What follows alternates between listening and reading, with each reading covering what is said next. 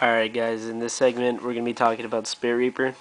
Now that Spirit Reaper's at 2, it's probably going to see a little bit more play with Chaos and the whole, Chaos Sorcerer at 3, Card Trooper at 2 thing.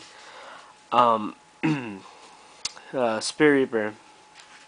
Spirit Reaper's effect states that, well, it's a destruction effect, states that when it's targeted by a card effect, it's destroyed. Now, I have an example here, Book of Moon. Book of Moon is a card that targets. If Book of Moon targets Spirit Reaper, Spirit Reaper will not be destroyed. It would stay face down. The reason for this is because Spirit Reaper checks to see if it's destroyed at the resolution of the card that targets it effect.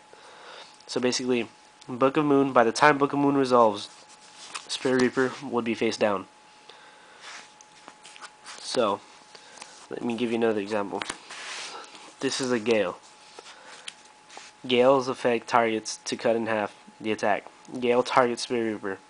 Spirit Reaper would need to remain face up on the field for its effect to destroy itself after being targeted, which in this case would happen. Gale halves, Spirit Reaper remains face up, it's destroyed. Another example would be like Soul Exchange. Soul Exchange activates Spirit Reaper. By the time Soul Exchange resolves, Spirit Reaper is face up on the field, is then destroyed. So that's pretty much it. Spirit Reaper checks at resolution. I know a lot of people may be like, oh, I already knew that. But a lot of people also don't know that. So that's pretty much it, guys. Thanks for watching, and stay tuned for more segments. Peace.